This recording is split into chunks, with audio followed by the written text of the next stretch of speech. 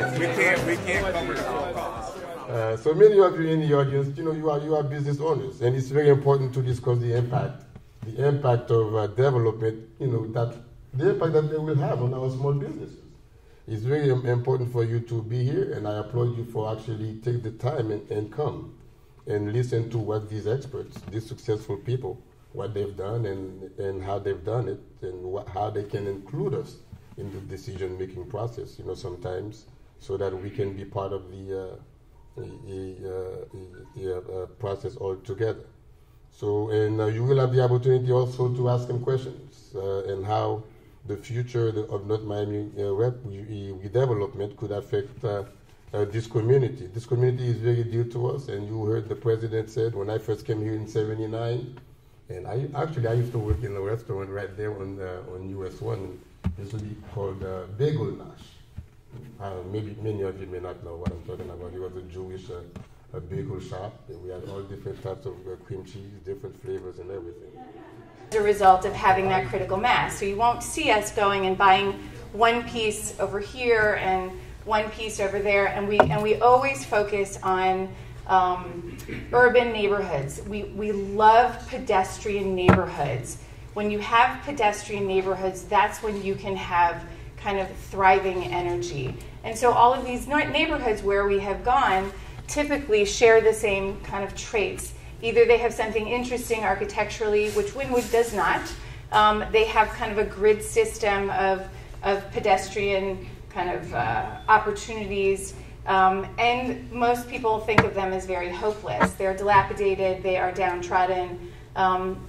And so we came to Miami Beach in the mid-'80s. My dad turned the corner on Ocean Drive, fell madly in love, bought a property a month for 18 months. No bank would finance, none. And so kind of borrowed, begged, did not steal. And so... Thank you so much for that presentation. That was really, really cool. And seeing, how you guys took Wynwood into what it is now, the vision that takes is incredible. So I want to go ahead and invite up our moderator and our panel to come forward and have a seat on the comfy couches, and we'll get started on the panel discussion. So I'm going to go ahead and first of all introduce our moderator. And I know we've been talking about everybody has strict time, but our moderator is also my boss, so she can talk as long as she wants, whatever she wants to do. I don't mind. Thank you, Sam. Good afternoon. Oh, we can do so much better than that. Good afternoon. I want to welcome all our businesses. The luncheons were designed for North Miami businesses. So I want to see a show of hands. How many businesses do we have represented here? Put those hands up. Put those hands up. Okay, we want to recognize our businesses that are here today. The interaction is intended for business engagement. We have a very exciting discussion for today. Today's topic has been rightly dubbed Straight Talk. And we intend to have a very candid conversation with what we consider our A-listers from the South Florida region. So we'll be unpacking for today's discussion what it really takes to create great developments in a city like North Miami.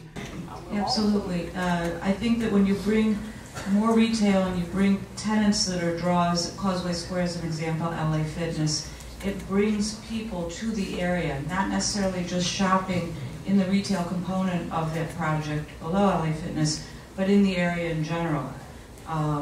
There's been a resurgence in that area of other tenants, Whole Foods a few years ago, before that Home Depot, which speaks to the demographics because they're all doing extremely well. Lots of shoppers there. And the cross-shopping is important. It also brings about employment, and if there's more opportunities in a project for people to work, typically people want to work closer to home, and so it perhaps brings more residents to the area. And I think that it just, it perpetuates itself, and it just puts its roots into the community. So to me, it's basically about keeping up with trends. As far as, talking about the e-tailing, I can go on and on and on, and I'll spare you guys on basically how, I know what happens at our properties. A lot of the retailers, because of Wall Street, are very motivated to increase and show increases on their web sales versus their brick and mortar stores. And they offer free shipping, and they credit their stores on the web when they ship. So if they ship you 10 suits for $1,000 a piece, they have a $10,000 web sale, and then they go return it at Nordstrom, and they keep 2. We have a negative $8,000 brick and mortar day, and they have a positive $10,000, which is basically artificial inflation of web sales and artificial deflation on our brick and mortar. So it's really not as bad. And they also are not, I think that what's going to happen in the future, at least what I'm seeing from the retail world, and also in the restaurant world, is the consumer, the younger consumer, is demanding a different kind of service and quicker service. So if you go to Macy's right now, which is our tenant, and I shouldn't say anything negative about it, but really the experience of finding a salesperson, finding someone at the register, checking out, it's not a smooth transaction. So I really believe that the retailers are going to start catching up with maybe not get to the level of what Amazon is doing, where you take stuff and just walk out of the store and it charges you automatically, but pretty soon I think we're going to that. So people have different expectations. For downtown, it just needs to be properly, affected and started. And with regard to residential component, to a thriving urbanization, people immediately think of redevelopment of downtown gentrification. Oh no, we're going to displace people.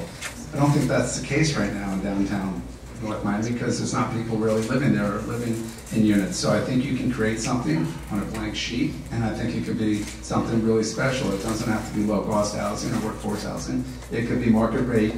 As Laura said, there's obviously a huge demand for market rate multifamily in North Miami with a 96% occupancy rate. That's phenomenal. It's one of the highest I can think of anywhere in the country right now. So there's obviously a demand for quality product in North Miami, and I think it's a natural component if you want to have a successful downtown. You have a beautiful courtyard, you have the museum, you have an epicenter for activity. And so if you can build around it with proper retail and restaurants and other activities for people to go, as Jessica said, you need to have 5, 6, 10, 15 restaurants. They're not going to compete to hurt each other. They're going to all elevate each other to a higher level, bringing the foot traffic, bringing that central core area into play. And the natural, in my opinion, you can ask someone else, the natural component would be residential market rate, not low-cost housing. I'd like to thank you all for coming out, especially to Ms. Srebnick, our keynote speaker, our speaking panelists that we get to work with almost every day and get to speak with, and most importantly, you guys, the businesses of North Miami. And a special thanks to Dr. Rice for hosting us again.